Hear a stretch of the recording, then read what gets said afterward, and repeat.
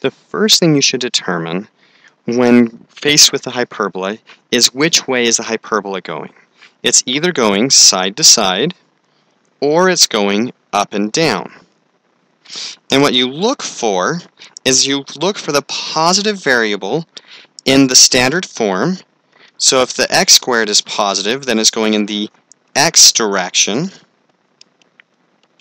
And if the y squared is positive, then it's going in the y direction. So let's look at two examples. Suppose we have x squared over 4 minus y squared over 10 equals 1. Since the x squared is positive, that means it's going side to side, or it'll look something like this once we're done graphing it. So the orientation is side to side. If, on the other hand, I have y squared over 8 minus x squared over 5 equals 1, then this is going to be going up and down, and will eventually look something like that. So just identify the positive variable, and that tells you which direction the hyperbola is going.